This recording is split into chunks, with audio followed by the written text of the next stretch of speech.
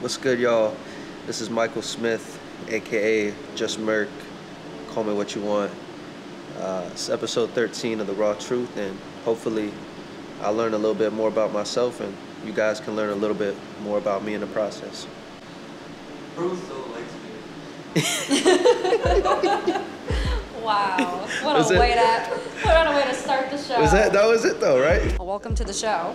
Thank you. You have a lot of questions. Okay. A lot of people are interested in getting to know you a little bit more. So the first one is, who influenced you to become a bodybuilder? Oh, all right. So honestly, it wasn't even bodybuilding that got me into training. Like when I first started, it wasn't like, okay, I want to compete for sure. But the first Creed movie that came out when Michael B. Jordan was like doing his training and looking crazy, and I was like, at the time I wasn't in any sports, so I was getting ready to go into engineering, and I did a little bit of physical fitness, but it wasn't anything structured or consistent or all that consistent. And I saw him in that movie, and I was like, I might look a little better with a little muscle on me, because I was real skinny and pretty small at the time. So that was it. And then as I got into it and started to learn more about training and nutrition, then I started seeing, more physiques, I guess, out there, and then just kind of ran with it from there. So this isn't a question on here, but it's a good follow-up. For those people who maybe want to get into fitness, who are a little scrawny or skinny, what advice would you have for them? You don't necessarily have to purely just bodybuild to put on size. I think that's a good note. Like if you're not really doing much training at all, you could train, for example, for that movie, like you could train for boxing or get into some kind of sport that's gonna up your level of physical fitness, and that's a good start. If you have a love for bodybuilding or you develop one along the way, that's smooth, but just start somewhere. Start with something manageable and start with something you can stick to. You don't need to be going all out, 6 days a week, crushing yourself from the beginning. Just get started 3 days a week, 2 days a week, maybe 1 day a week if the task seems real daunting, but it doesn't have to be full go from the start. For the days you don't feel like going to the gym or you just kind of feel tired, how do you stay motivated? What gets you back into feeling that? So I recently had a conversation about this, and it's like there's little sayings out there on motivation, and I think it comes and goes, and you can find little ways to motivate yourself, whether it's from personal experience or any kind of people use past trauma, or there's a lot of ways you can get yourself juiced up and motivated. But what really matters is your dedication and your consistency, because most days or periods throughout the day I'm not motivated, but I know what needs to be done, and I trust that I'm gonna continue the discipline that's already got me to that point. So it's kind of less about finding the motivation a lot of times, and just about saying I committed to being disciplined, so I'm gonna continue that. And then the motivation will spring up at some point, but you can't just rely on it. Is there anything that you've had to overcome that's made you who you are today? Yeah, definitely. Growing up, I don't get into it much, but growing up, I didn't come from the typical family situation. My mom and dad weren't in my life for the longest time. I still don't have a relationship with my father, and that's fine. It is what it is. I think over time you learn to embrace that, and you learn, if I want to look at myself like a resilient person, if I want to be someone with patience and really all the strong characteristics you'd like to develop, it's not going to happen with an easy life. So when I look back at those times, and I still have to think on them. There's days I still process things, but overall I'm grateful for it, because those situations growing up allowed me to develop some of the characteristics I have now. And I don't think, had I had it easier, I don't think I would be the way I am. So just looking at it in that light, even for little things that come up, you got a busy, stressful work week. Well, if you can get through that work week, you do the best you can. carry yourself with as much composure as possible, well, you're gonna be able to handle stress better after it. So, you know, it's kind of flipping it. It's like, yeah, I'm going through it right now, but this is gonna allow me to handle that better and have the characteristic of someone who, you know, who can manage stress, who can handle adversity. Love that. And everyone wants to know, do you have a girlfriend? Man, so, man, day 2 of this. It just keeps happening. So, there is, I think I'll put it this way. By the time this comes out, I'm going to have made it official because there's someone special. So that's it. That's it right there. Yeah. Love that. How do you deal with late night hunger and cravings? Chobani, 0 lactose, 0 sugar yogurt. That's it right there. I put a little, cause like I'm not on prep now, so if I'm hungry and, you know, I haven't, usually if I'm hungry at night, it's not because I've eaten a lot during the day. So I usually have a little bit of room in my diet, and I get that yogurt. It's lactose free. Comes in, I mean, in Ohio they only have it in vanilla and strawberry. Down here they probably have all the flavors, but I'll put in like a little dark chocolate, sometimes a little granola, maybe a little cinnamon if I'm feeling the cinnamon, and I just kind of munch on that, and I'm smooth. That's it. Do you have an in-depth stretching routine that you do? Yes. Do I do it consistently? Not all the time. But I'll go through like a little, almost like a, what do they call that? Like a yoga flow. Thank you. That's the word. So, you know, you go like the downward dog, and then the cobra, and then go into like a really deep lunge, get the hip flexors. That's what tightens up the most for me if I'm like working on my laptop a lot and sitting a lot during the day, is like your hip flexors, that psoas muscle. So I try to incorporate some stretching when I'm on it that opens that up. How does someone establish a strong-willed mindset like yours? Strong. Well, I appreciate that. Number one, I think it's something you never, like, you know, it's kind of like a spectrum you can always increase on, that there's not necessarily an end to. So, you know, I look at it as I'm always in the process of like sharpening that mindset.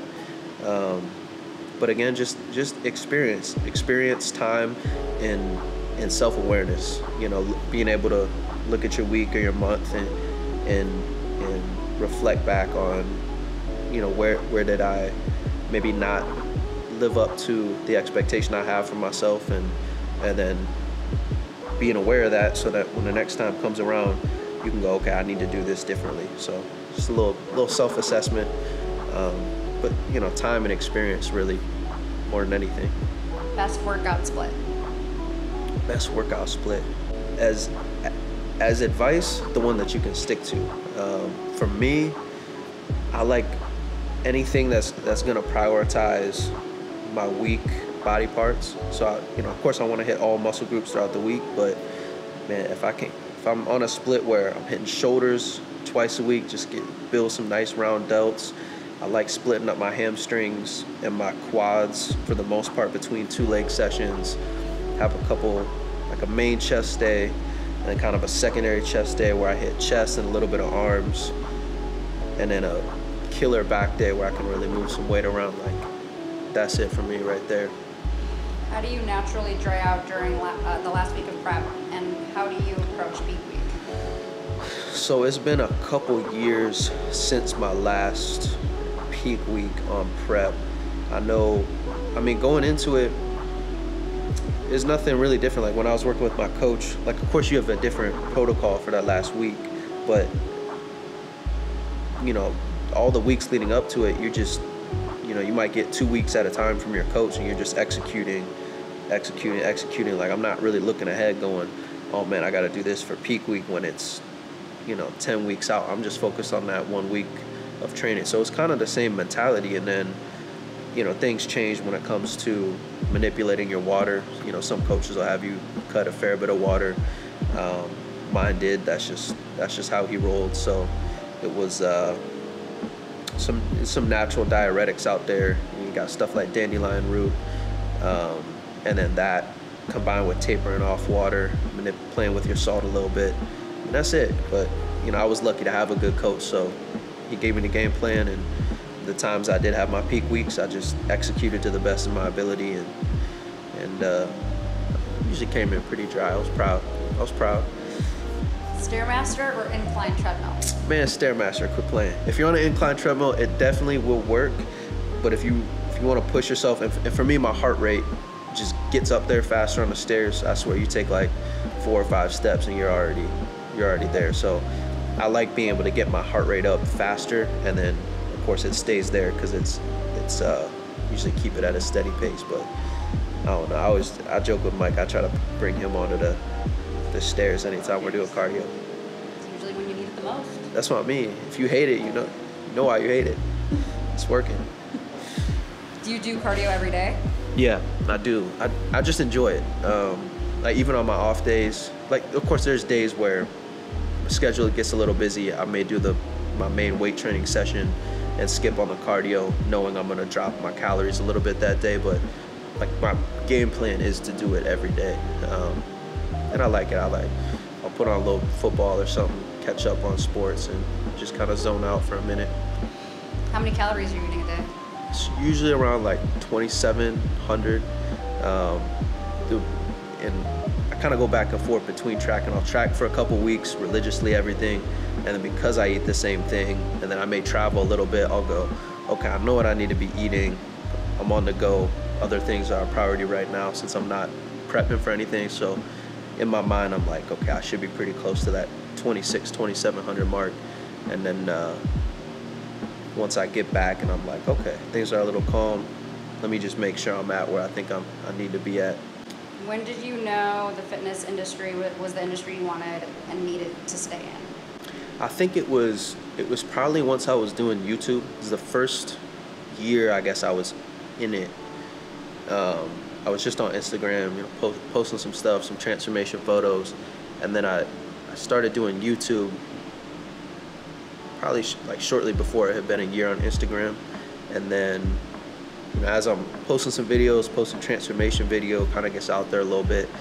And YouTube particularly, because it was like that feedback and that connection with some of the people watching, I was like, that's special. That's when I was like, I didn't take that connection for granted, and I realized it's the connection with the people, not necessarily the role, like the title of being in the industry, but it was just having that opportunity and that platform to connect with people and share, some of the things I'm picking up and share the same energy that got me into training. Once I realized how real that was, it was like, okay, this is pretty smooth. And people want to know, what city has the most muscle mommies? What city has the most?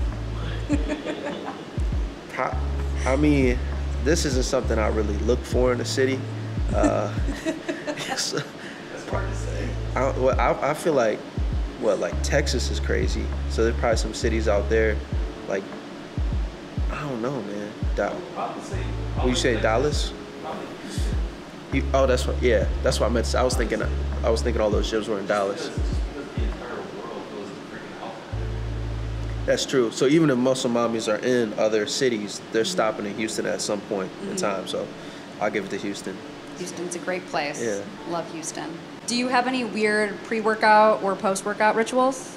All right, so I know everyone can relate to this, but when you're taking a post-workout shake, and you're taking it in your blender bottle, you put the water, milk, almond milk, whatever, you maybe throw in your creatine, throw in, of course, the raw protein. Usually double scoop that in, shake it up. What you do after you shake it, you drink it, right? No.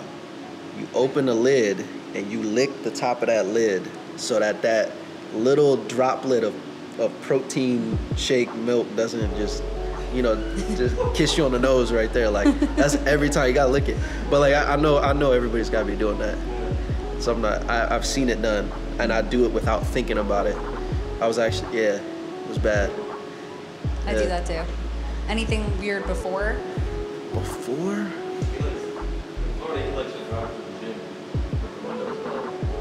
with no air conditioning. Okay. All right. So I can't do this in Ohio because it's not as hot. It doesn't have the same, what does Kai Green always say, thermogenesis? Something like that. Well, it's hot down here. So when Mike and I were working together, staying at the same spot, I'm like, all right, let's go to the gym. It's what, maybe 10 minutes to the gym? Yeah. It wasn't far. And, you know, it's going to be a nice 88 degrees on a late Wednesday morning. And, you know, we get in the Jeep, which is all black, mind you. So the sun really has a nice effect on it and heating it up. And we get in. And every time, I don't even think I would say anything for the beginning, but I would leave the air off. And the windows would be up, and this dude would be in the Jeep like, golly, man, you gotta crack a window or something in here. I was like, no, man, I'm trying to warm up before the gym. So that's, you know, yeah, I'm ready to go. I'm ready to go. That's fair. And every place is like 60 degrees inside, so yeah, gotta warm up. We're good. Mike was hating, but I know he was warm. You liked it. You enjoyed it. It's 10 minutes. You enjoyed it. Are there any... That's a good one, Mike. I appreciate you. Are there any weird workouts that you've done or anything that you maybe were trying to film that you were like, oh, no, that was a really bad idea? Yes. I can think of one particular instance. It was not my idea, but I was working with a company. This is like a few years ago, and we did a 1,000-calorie challenge to burn 1,000 calories. So they gave us like these trackers. It was myself and another female athlete, and I think the guy putting us through the workout was like ex-Marine or something. So he was just, it was grueling. It was like nonstop circuits, and you know, I was on the road, so I was you know, I hadn't slept well at all either. We did the 1,000 calories. I don't know how long it took us. One of the hardest workouts I've done, because I don't typically train that kind of circuit style. So everything on me was burning, which was fine, but I just didn't have the rest or nutrition to really be doing that at the time. So I don't know if that contributed, but the next day, like, my body shut down. I got sick. I was flying back on the plane, in the back of the plane, in the toilet in the back, just kind of like, all the flight attendants knew me at that point.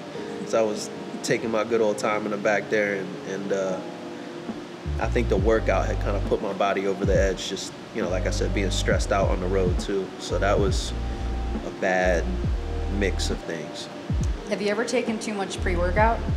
Oh, definitely. In the beginning, for sure, like days of like 350, 400 milligrams of caffeine.